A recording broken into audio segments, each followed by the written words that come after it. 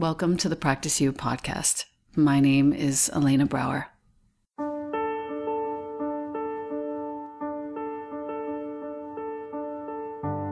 Together, we'll explore and enjoy content and conversations around mastering transitions in our relations, our wellness, our careers, our families, and especially in our missions and visions.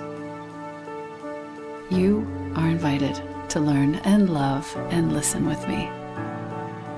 Welcome to Practice You.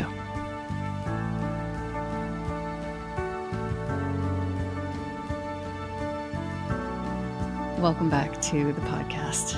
This is a beautiful episode, I can tell you in advance, because I am talking to dear friend, super smarty pants, Meggan Watterson. She has inspired so much of my own study and work. Her studentship is among the finest I've seen in my sphere of people, and I have lots of really serious students around me.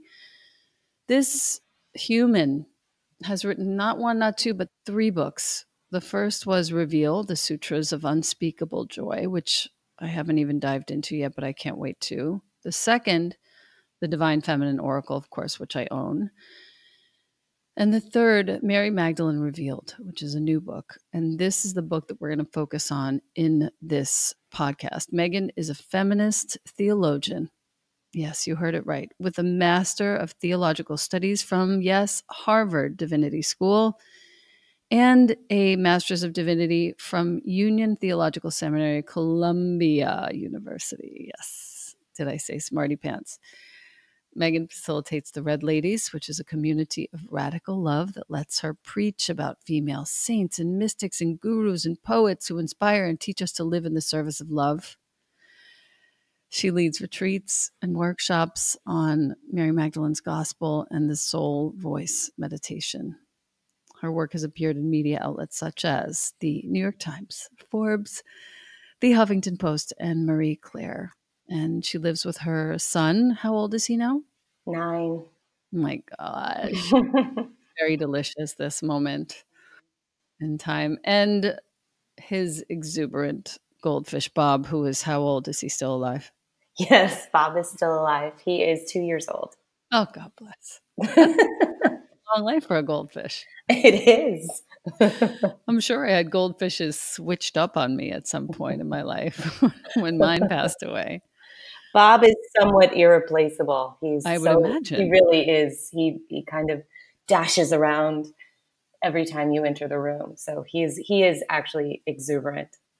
He's showing up in your bio. So I'm just saying.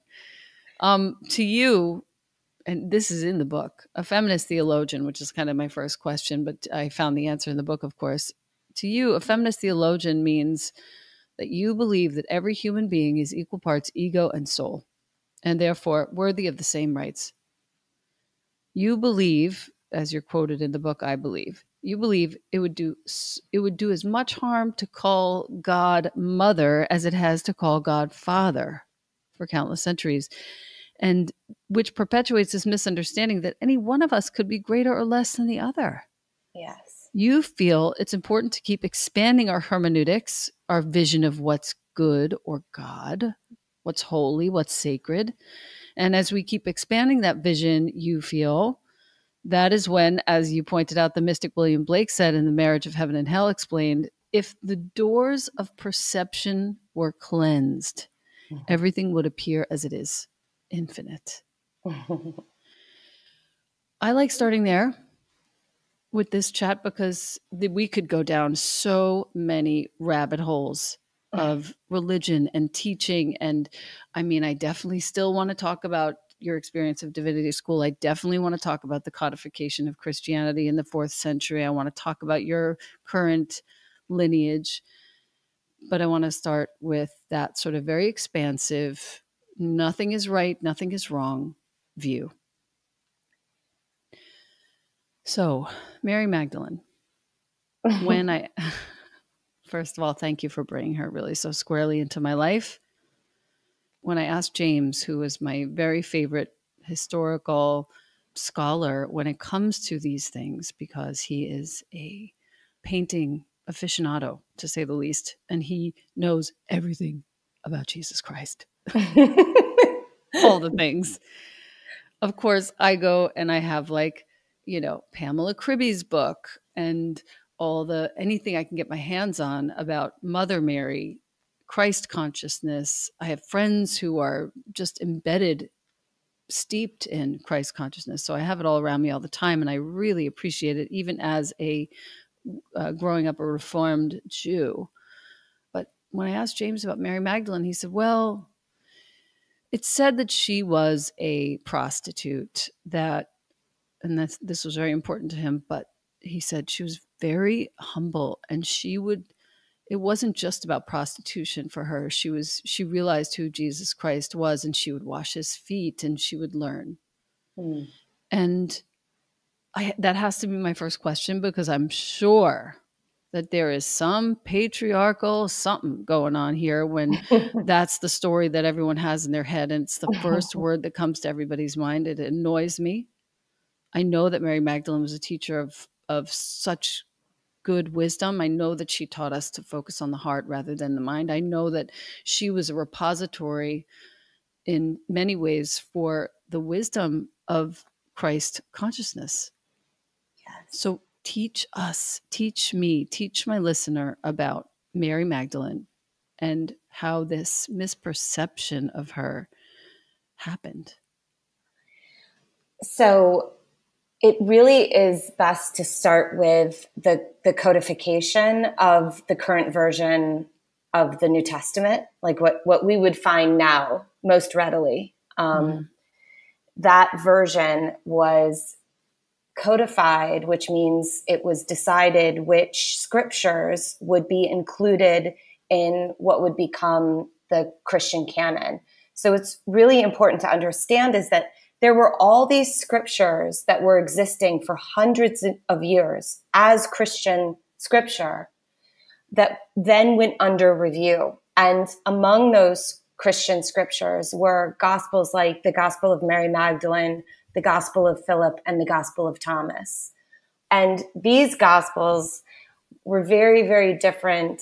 They told a very different story than the master story that was created in the 4th century when at the Council of Nicaea, church fathers gathered together in order to decide what would become the actual New Testament.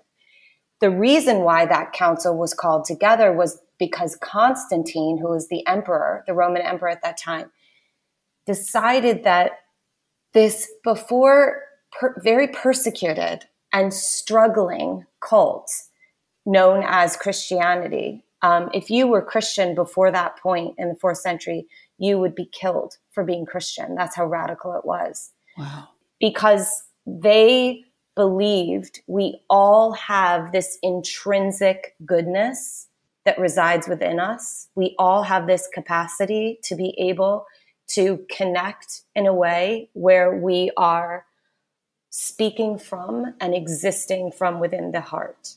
And this included women, men, slaves, citizens.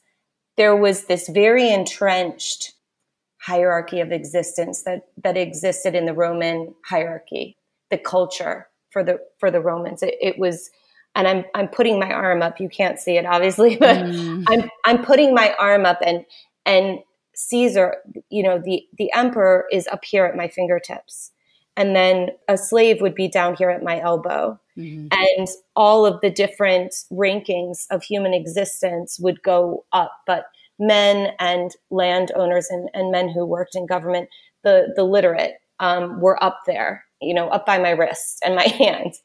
And these early forms of Christianity that are exemplified in the Gospel of Mary Magdalene, in the Gospel of Thomas and Philip, what they said was that Christ came, and now I'm putting my hand and I'm laying it across it, is that Christ wanted to suggest that actually you cannot rank existence according to a hierarchy, that has to do with the mind, right? The ego. That's not truth. that intrinsically, which is why so much of what he speaks about in these other gospels is this idea that the kingdom is within. It's not this external kingdom that's been created by the empire and that oppresses some and elevates others and says that some of us are born intrinsically more worthy than others. And women at that time were considered less worthy than men, no matter what, whether they were slaves or they were owned by their husbands, whether they were educated or not, they were considered less worthy than men. So in these other gospels, Mary Magdalene is referred to as Christ's kenonos, which is Greek for companion or partner. So he considered her in some way equal to him, which was absolutely radical at that time, of course, because he isn't adhering to this idea of existence being ranked according to a hierarchy. Right. He's saying there is something about the way that Mary Magdalene was able to enter into her heart and speak from it and act from it, that allowed him to see her as his companion, as his partner, thus rendering them radically equal. Now, some of the other scriptures that weren't included as well, which I mention in Mary Magdalene Revealed, because, they changed the course of my studies when I came across them in seminary. One of them is the Acts of Paul and Thecla, which the Greek version dates all the way back to 70 AD, which is earlier than some of the scriptures that was then canonized in the Bible in the 4th century. So the Acts of Paul and Thecla relate this Turkish teenager who most likely lived in the 1st century and encountered Paul. We all have heard, whether we're a part of Christianity or not, most of us have heard of Paul, but very, very few of us have ever heard of Thecla. But what the Acts of Paul and Thecla relate is that Paul always had a female counterpart walking with him, teaching with him, ministering alongside of him. They are buried next to each other. And Thecla refused to obey the dictates of what the external world, what the Roman structure of hierarchy and culture would insist upon her as this Turkish teenager. In the 1st century, she was supposed to get married and have children. And after hearing Paul, she refused to get married. And then she ends up going through these various different trials and eventually baptizing herself.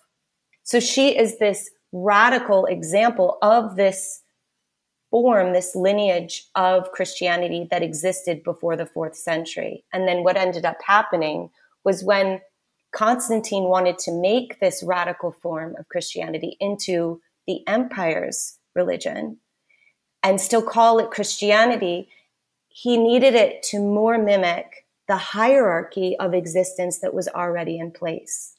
So the only ones to gather there to decide what Christianity was going to look like and to come upon a master story. This is what Dr. Karen King from Harvard describes what was created at that point. It was a master story, but it's not accurate. It's not historically accurate, because we knew from all of these other scriptures that women had places of authority long before this master story was created in the 4th century. But the master story created the possibility for the apostolic, which is the apostleship, to be solely male from then on out. So women could no longer have places of and positions of spiritual authority from the 4th century onward. And so gospels like, the Acts of Paul and Thecla, or Mary's gospel, or the Gospel of Philip, which says, that Mary Magdalene was Christ's partner and companion. All of these gospels were not included and were from that point forward considered heretical. And by the end of the 4th century, an edict went out for all of those gospels to be destroyed. And then what happened was, by the 6th century, stories about Christ became increasingly divine. His humanity was erased, and he was more the incarnation of God, but without the aspect of him that was also human.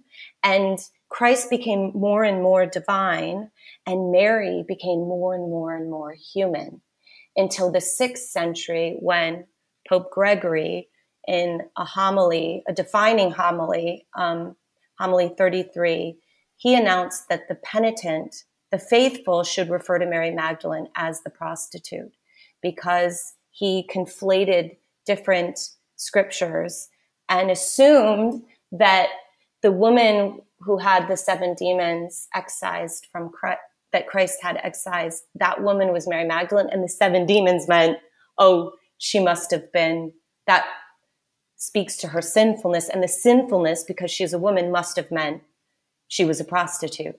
There is absolutely no historical evidence that she was. The opposite is true, that she was a Jewish woman from the town of Migdal on the Sea of Galilee, and was highly educated and was most likely a benefactress of the early Christ ministry. That's what we know historically. But what happened was that homily took off like wildfire. Number 33.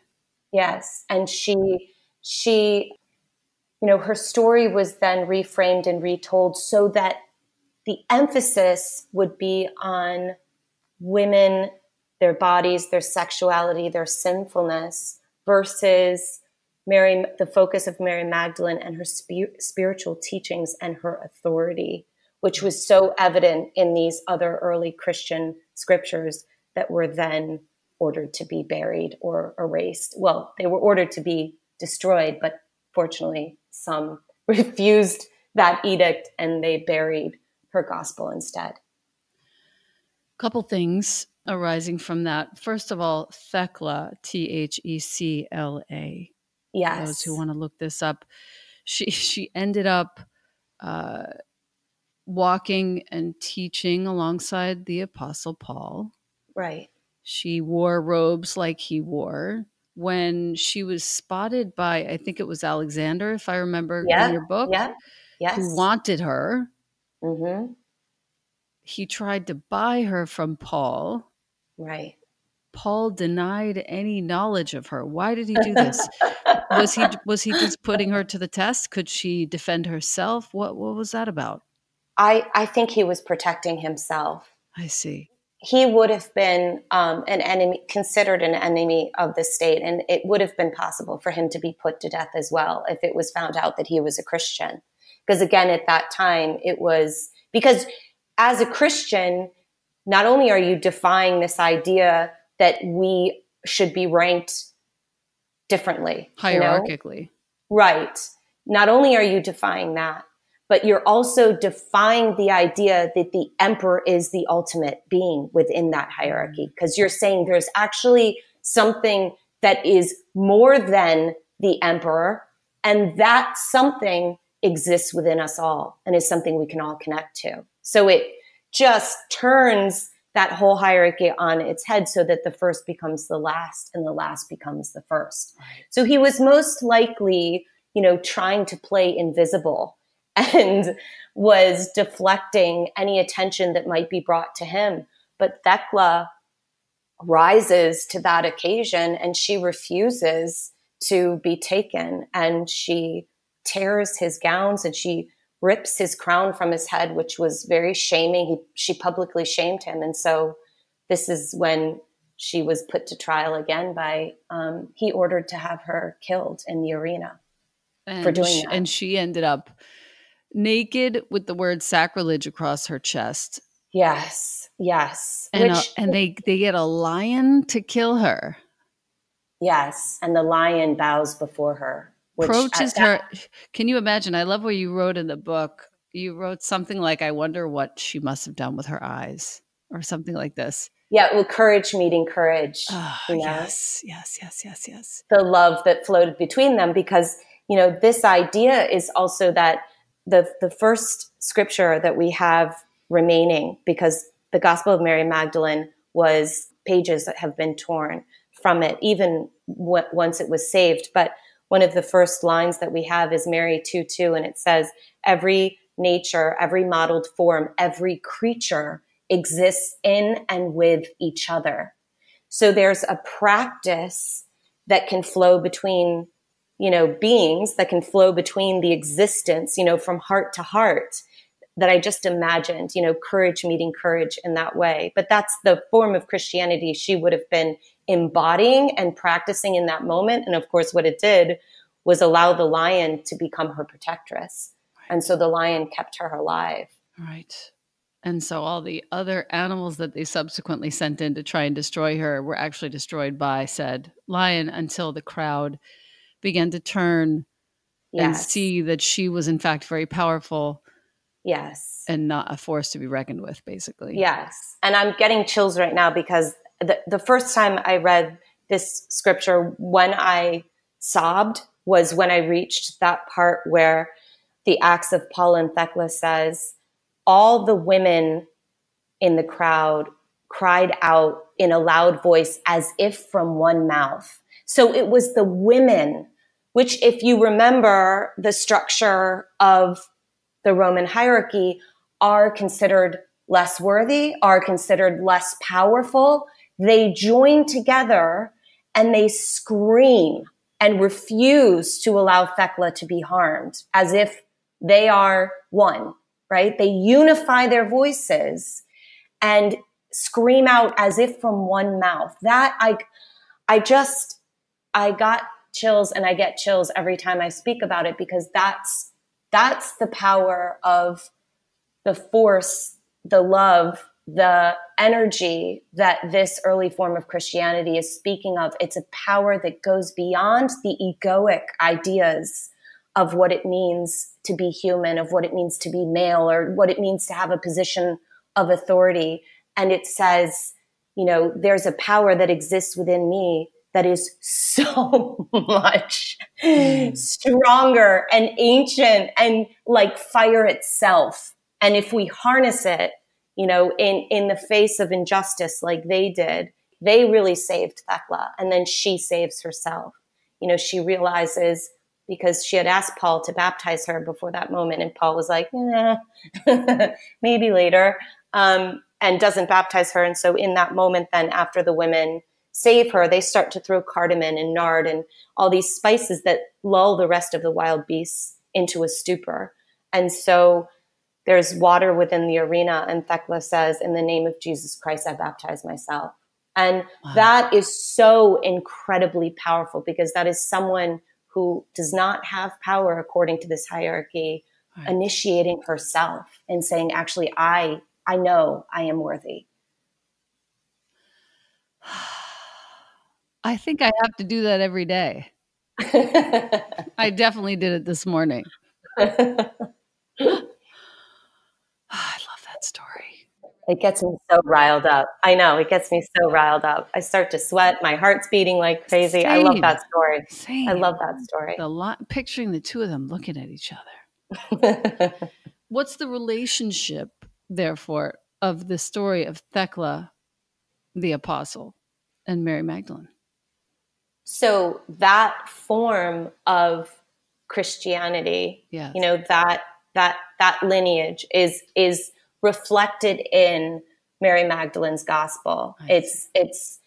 It's an understanding of a love that renders us all equal. And so this is the subtitle to my book is The Christianity We Haven't Tried Yet. And so the Acts of Paul and Thecla would be included in that long list of scriptures that then weren't included in the codification of the Bible in the 4th century.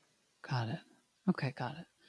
So then when we talk about this sort of veiling or hiding or attempted destruction of Mary's gospel, first of all, the fact that she was able to take the teachings that Christ had given her, right, note them, and cause such a fervor that they were ordered to be destroyed, and then the Egyptian Christians refused to destroy them. Right. and instead buried them by the Nile. Right. Tell us about what is in Mary's gospel. What is found? What do we recover? What are the teachings? So I would say the most important aspect that her gospel reveals is that Christ called us to become true human beings, and that expression, translated into the English isn't very clear. What if we go back to the original Greek of what that's translated from?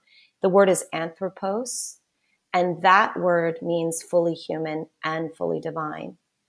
And what her gospel relates is that we are meant to be both.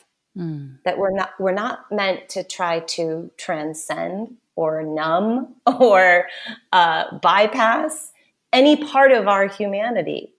Being human is the whole point. However, at the same time, and also, we are this soul, and we are a soul of love that exists within us and that we have access to from within the heart.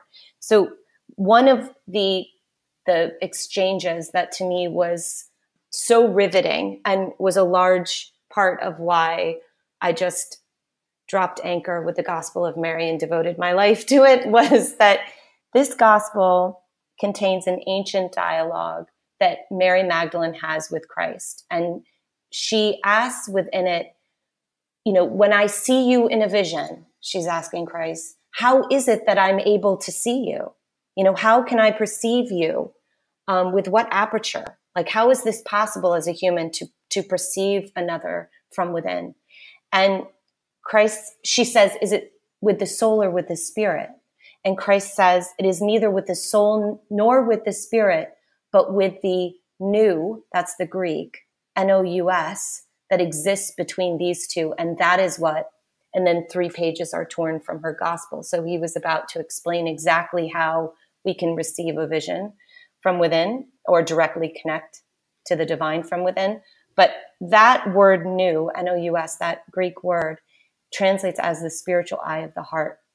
And when her gospel picks back up after those 3 pages are torn out, she is going into the details of what Episcopal priest and scholar Cynthia Bourgeot refers to as the egoic operating system, which to me is just such an absolute relief to read the list of. There's 7 of them. There's 7 egoic powers, and they're referred to simply as powers. These are the aspects of what it means to be human, right? It's like the ingredients label of what it means to be human. They are powers like rage, right? Which we can all identify with. Of course. And ignorance and a sense of craving, right? From within the body.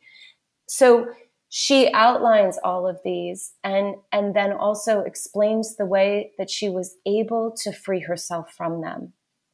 So she talks about this practice of being able to return to the nous, nous, the spiritual eye of the heart, which is what she's revealing in her gospel Christ gave to her. This is how he explains to her that she's able to see him, and also subsequently how he's able to receive, right, directly from the divine within him. So, first of all, I just want to point out to the listener, this whole matter is sort of addressed in the early hundreds of the pages of Mary Magdalene Revealed, just in case you want to go looking once you get your book, page 105, 107. How crazy is it, first of all, that nous, nous, is also the word for we? Yes. En français. Oui. like you and me, that. Us together, nous. Exactly. That's crazy. Yes. The eye of the heart, us together. This is we. This is that's just bonkers to me. Yes. When you started to work with this and learn about her, how old were you? I would say in my teens, I started to become fiercely curious. I I initially left the church much younger than that, probably around 11, when I encountered the Bible for the first time and broke out in hives, which is, I can say now, is very much an adage, a truism that I repeat, which is the body never lies. You know, my body was not lying in that moment. There was something for me that felt missing, but even dangerous about encountering that representation or misrepresentation of Christianity. And as you started with my vocation or my calling as a feminist theologian, that moment for me with my body being so loud and so true and erupting in that way was really speaking towards the erasure of women's voices, the erasure of the female embodiment of connection, enlightenment, that is so important, is so integral for us to be able to vision and imagine. Because for me, I have always deeply believed, and I have personally experienced, that our ideas of the divine directly affect the status of women the world over. So that erasure to me was a dangerous, endeavor, because I knew it translated in misunderstanding the worth of women throughout the world and throughout history.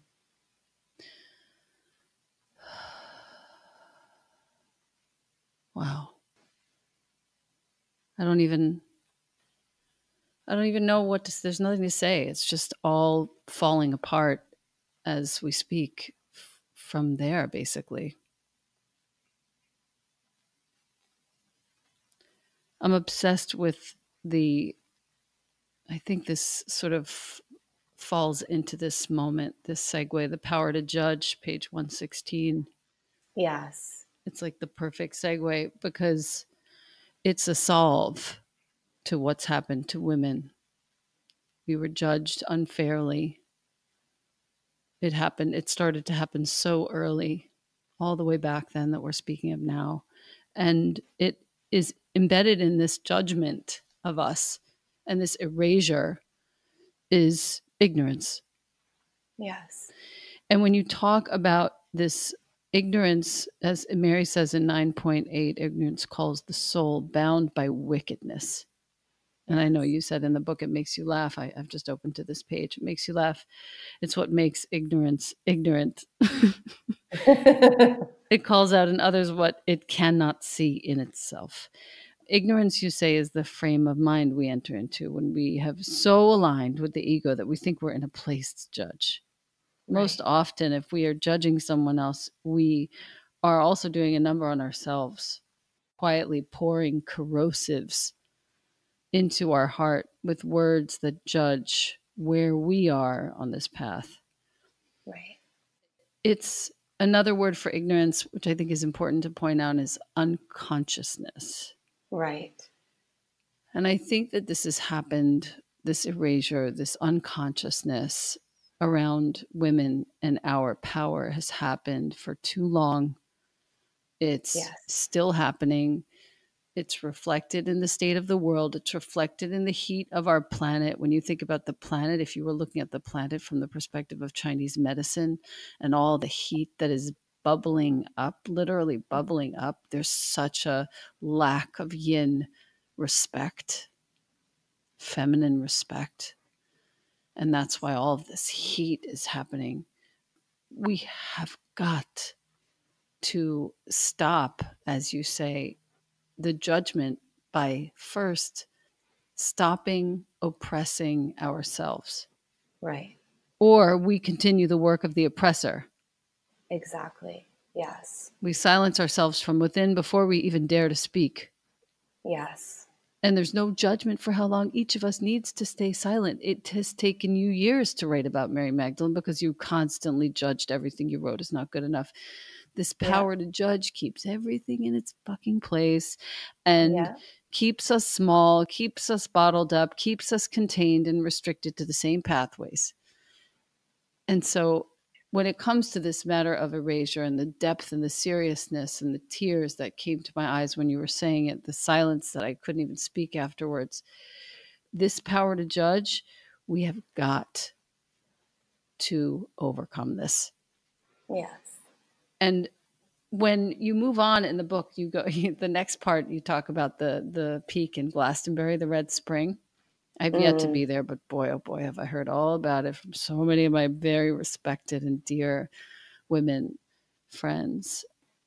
The way that you talk about, I want to point out for those of you who have been to Glastonbury, the way that Meggan talks about her trip there into the altar, page 120, 121. She's there with Kate's mom, actually. Yeah. Right? Christiane Northrup. And the way you described it, like, would you die if I read a little bit of it? No. Okay, good. Maybe resurrect, but I won't die. Okay, good. First of all, your description of it made me feel like I felt when I was walking into Gurmai's meditation cave for the first time. So sweet. So sweet. You got a tingling sensation. You say, as if a sudden effervescence flooded me, like my blood was now carbonated. Something was happening. Something was releasing through my pores, a belief, a misunderstanding, an ancient fear that I am safer if I silence myself, that my soul voice is dangerous, that I am safer if I just hold it there, bound within me. You then reference Mary 9:14, and this is for several of the women that I know and love. You know who you are. I have been bound, but I have not bound anything. This soul in Mary 9:14 is telling us what happens to us from a metaphysical perspective. The soul is bound by the egoic operating system, as you said before. It's bound by the powers that make us human. But the soul, in turn, binds nothing. There's no constriction when it comes to the soul. Nothing. Yes. Only fear. Fear is the only thing that can bind. The secret here in this passage that the soul reveals to us is that the soul says it isn't recognized by the powers of the ego. Right. That's what's so funny. We have a responsibility to make sure that we are constantly prioritizing the soul. Right. And learning to see it and to recognize it. Yes. And to discern when we are neck deep in one of these powers of the ego. Yes. These contaminants, pollutants in the sutras, in some of the most important sutras, they're just identified as pollutants of the mind. Right. And they go straight into how do we find the way to the heart, dismantle these pollutants, and move forward from the heart. Exactly the same teaching. Right. Right. Right. And then the effort is to bring love where it has never been before. Right. So it's not to judge the fact that you found yourself in the power of rage again. It's not to judge it. It's to experience it and see it, to acknowledge it. I am enraged. However, we don't want to act from the egoic state. We want to see it for what it is, a power of the ego, and bring love to it, right? So awaken, if we were unconscious in that moment, awaken from within that state of rage, bring love to it, which allows it to release. We bring the soul to that moment and we awaken. And so then because we have seen that rage, we can also identify with why we are angry. But when we act, we can act from that place of having returned to the heart, right. Because the injustices that are going on in the world, of course, they're going to enrage us because we're not separate from it. We are a part of it, of whoever is being harmed. But we want to move once we've returned to the heart and we've identified, okay, this enrages me that child trafficking still exists. This enrages me because I am human and I am meant to be enraged. However, the action I'm going to take is when I return to that state of heart, to that spiritual eye of the heart. So when I move, I'm moving in the effort of that, knowing that I am connected to every child right now who is currently still being trafficked. And I'm moving from that place of love. And my actions are based in love. They're rooted in the heart. And what can I do proactively to support the rescue mission, the rescue efforts that are going on all the time? Exactly. It does freak me out to see people who are, oh gosh, I see it all the time. People are picking on other people for choices that they've made when there are so many more large issues that we have yet to address, that we need to address as a community. Yes. That's ego speaking to ego. And it's so important to not get triggered or pulled in or hooked, when someone is reaching out to us or trying to communicate to us from their ego, because we can feel it. I mean, you know it. The body never lies. You can feel it.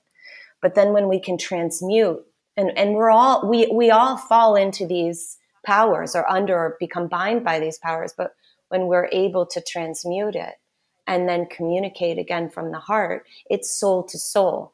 There's this Latin phrase I love, cor ad cor loquitur. And that's the ideal. It's heart speaks to heart directly. Right. Which can only happen when someone is listening deeply, when someone is doing the work to return again and again to this state of heart, which we all have the capacity to do. Every day, a resurrection. Yes. Not just once. Every day. But every day, multiple times. A constant return, totally. A constant arriving. Yes. The last couple questions that I have before I ask you my sort of 3 typical questions of every guest. The trip that you took to the crypt in Saint-Maximin in the south of France. I've had a few friends take that trip, and I was really riveted by your recounting of that trip. Is there anything that I know I am definitely going to go there. Anything that you would like to share from that trip? We're looking at page 155 in the book, where 9:27 is the scripture that you reference at the top there. The soul replied, saying, "What binds me has been slain. Yes. And what surrounds me has been destroyed. Yes. And my desire has been brought to an end. And ignorance has died." Yes. So the crypt where I entered it's very cold. No matter what time of year you go, it's very cold because it's incredibly ancient, and it's beneath the church itself. And they believe that is, or they have revered the skull that they have enshrined in gold. Is Mary Magdalene's skull. And that moment was powerful for me because I practiced the soul voice meditation as I was kneeling before that skull. And what I heard was, to walk with me is to walk as me. And that was a powerful statement for me to integrate, because I think that tendency to want to put someone else as higher or more worthy than me was still very much entrenched in my being. And until that moment, I really hadn't been able to fully grasp, or if this makes sense, I couldn't locate it within my body. It was an idea. Yes, we are all, love renders us all radically equal. It was an idea, but until that moment, I couldn't, it wasn't an actual experience. And then when I heard to walk with me is to walk as me, I understood that, I was still doing it. Even in that moment, I was seeing Mary Magdalene as greater than, or more advanced or higher than. I was seeing a whole host of people, in my life as greater than or more worthy than me. And in that moment, it was as if all those illusions came crashing down. And I could, when I opened my eyes, it was this sense of really seeing and feeling, being able to locate it in my body, this radical idea that love renders us all equal. It was transformational, that moment. Mm.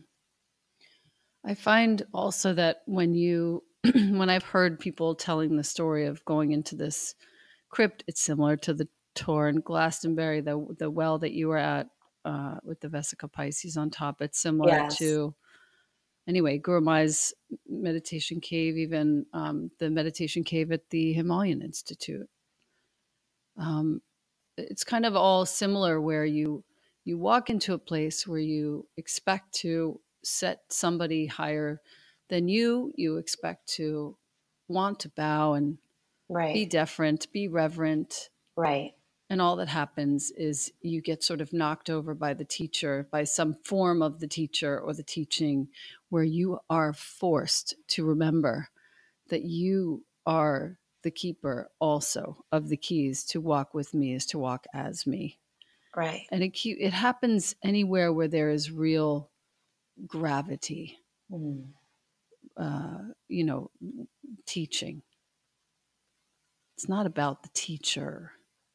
No, it's that unitive state that we all can enter. And that mistake is made a lot, where it's the teacher that gets the weight of the keys. It's really not that. Mm-mm. No. So I have 3 questions that I ask of every guest. First, what in your life or your space needs healing right now? Oh, I would maybe say worth. I think that's something I continue to work on and to embrace, and to allow those I love to reflect to me that sense of worth, which, also comes up at the end of Mary's gospel. Peter can't believe that the teacher has given Mary a woman, right? Mm-hmm. So someone who's beneath him in that hierarchy, that he's given her special teachings and not to him, a man. And then Levi says in her defense, if Christ considered her worthy, who are we to disregard her? So that sense of worth and I'm certain my own sense of calling to this gospel, and my own personal life is surrounded around that word, worth. Yeah. And embodying it more fully. When you get finally, I'm going to ask you the other 2 questions in a minute, but when you finally landed at that place where you saw the little statue where her head is thrown back in the crypt, and you put all your prayers around, and I remember, it's like I was sitting there with you. You put all your prayer, you wrote your love notes and prayer notes for all your friends, and then you recall number 29, Gospel 29, where she says, I will receive rest in silence. Where the war, you say, within her has come to an end. Yes. The bliss that comes after the demons, the powers, those loud egoic voices have been overcome. The rest comes. Yeah. Because she knows herself completely, and she knows that this quote unquote silence within her heart is the treasure. Yeah. That this is where she can rest in love. It's not about taking a nap, dude. It's about resting in trust that you are worthy, you are fine, you do not need to worry about anyone else's perception of you. You just have to work with your own. It's such a gift. Like, it's just tucked in there on page 169, but it's such a great, that's like a circle and an underline and a folded, I love my book. I did order those other 2 copies, by the way. I'm going to give them as gifts to listeners. I'm excited. The second question, what is your favorite view? My favorite view? Yes. Actually, I would say right now it's the view I'm looking at right now. It's out over Lake Erie. My apartment looks out over Wow. Lake Erie. It's sort of I wrote the book here, and I always sort of pictured Lake Erie as my own little Sea of Galilee, and kind of pretended that Cleveland was, a modern version of Migdal, and That's and great. the water, the expanse, that the horizon, there is no end to the water. It feels, it's very good for me as a writer. Beautiful. And then the last question, what does prayer mean to you? Oh, that's so gorgeous. So prayer for me is the effort of going inward to the heart. So further in is farther up. So rather than this idea or effort of prayers extending outward or going up and beyond, prayer to me is that return to the heart and then a deep listening. You actually mentioned that in your interview with Kate and Mike about gnosis, Gnosis. I think you said something about the path Yes. is inward, God is within. It's the same in the sutras. Like I just spent a whole week teaching on those. It's the same exact concept. Probably all the religions have the same thing. God, or whatever your conception is of God, is within you. Right. That's the inward truth. And it's funny that it has all these words and Well, and what's so powerful about that Greek word, gnosis, is it's also saying that it's experiential. So the body is included, that to know yourself, to go inward and to know God is an experience. It's something that happens here in this body within this heart. And I think that is, to me, so gorgeous and needed and inclusive, and crucial to understand that the body is not an obstacle, but a vehicle to be able to experience what we understand to be God. I'm so grateful. I am so grateful for you and your deep listening. I learned so much reading this book, and I'm going to continue to do so. I'm bringing it with me on retreat, by the way, so that I can read from it when we're practicing. Thank you. Thank you, thank you, thank you. And I love you, and I love your work, and I cannot wait to talk to you again. I love you. Thank you. Thank you, lady.